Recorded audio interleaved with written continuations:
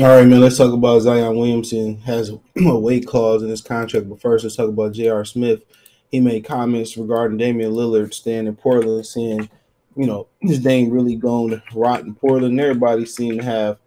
Um, everybody seems to have that belief. They have that same belief, and a lot of people believe that ring chasing is becoming a disease now, right?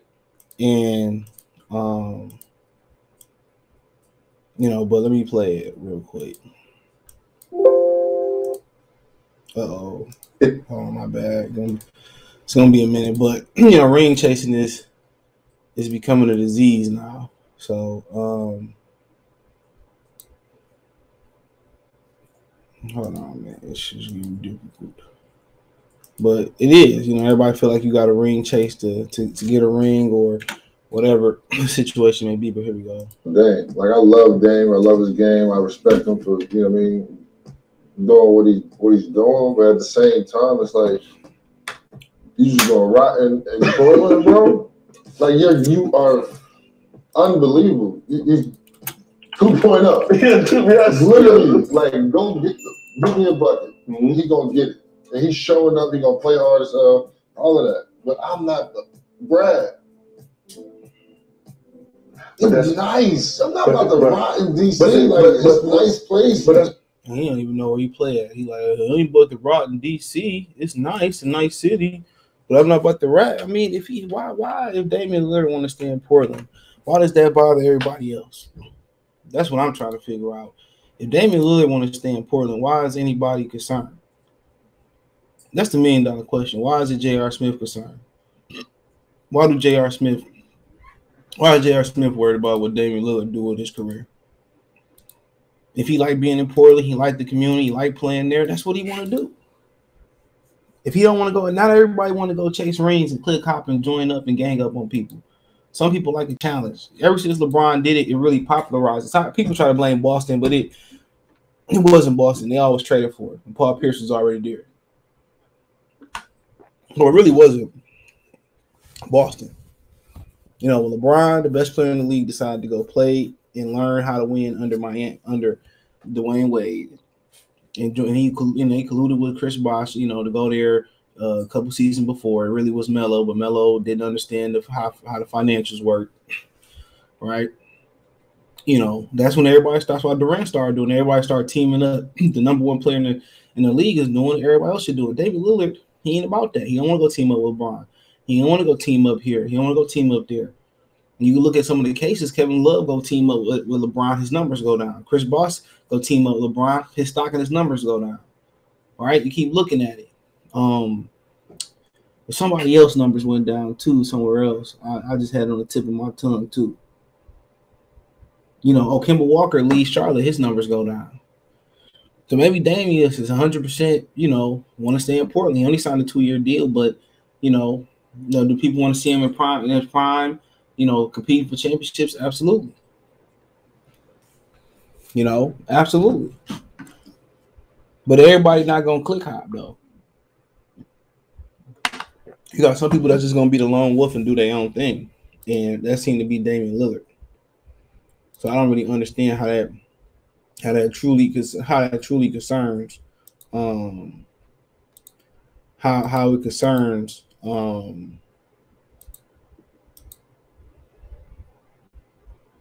how that really concerns how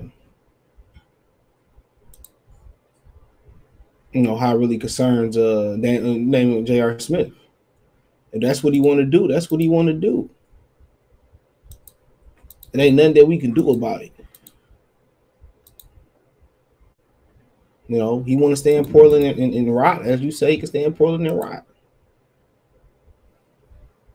But one thing he's still an active basketball player. You no longer active.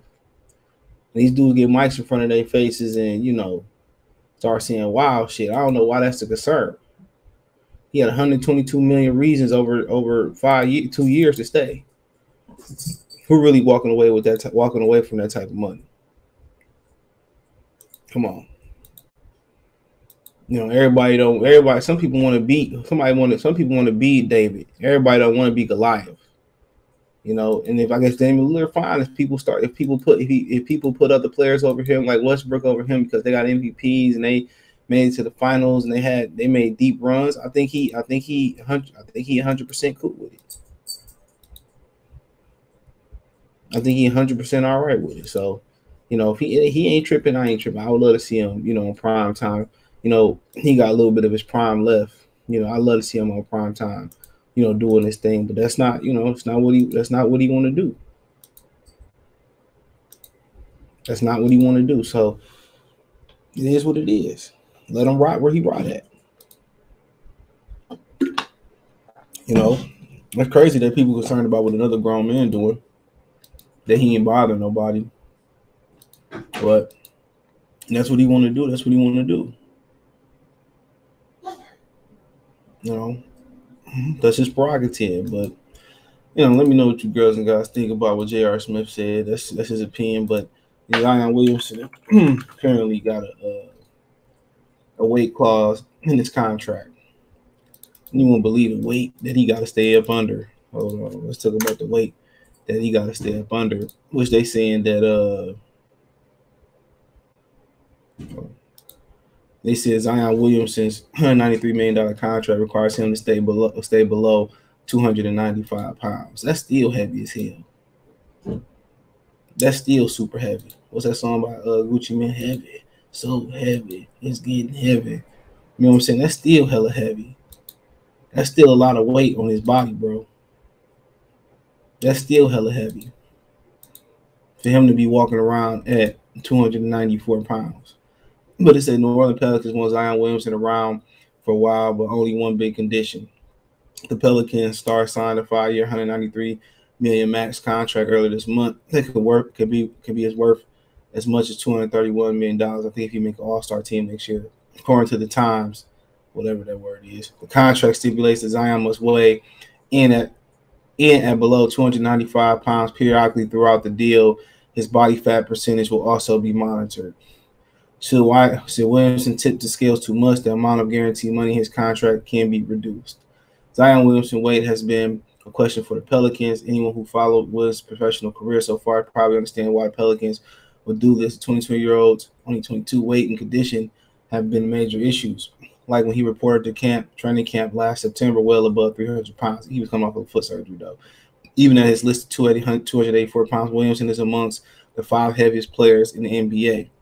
And the rest of the cohorts in the group are all 6'10" or taller. Williamson's 6'6". Williamson's body shape is preventing him from being one of the most explosive players in the NBA when healthy, but that has been the rub. Williamson has frequently sustained lower body injuries since entering the NBA, missing 44 games as rookie after tearing his lateral meniscus in his right knee and missing all last season with the broken metatarsal in his right foot. In 3 years, Zion has played a total of 85 games. Williamson himself seems aware of the issues as the Time, Picano, reports that he has been working with a personal trainer and private chef to improve his condition and nutrition. He was cleared to play without restrictions in May. It speaks to Williamson's star power that the Pelicans still opted to give him the max contract. He could easily reward him over the next few years.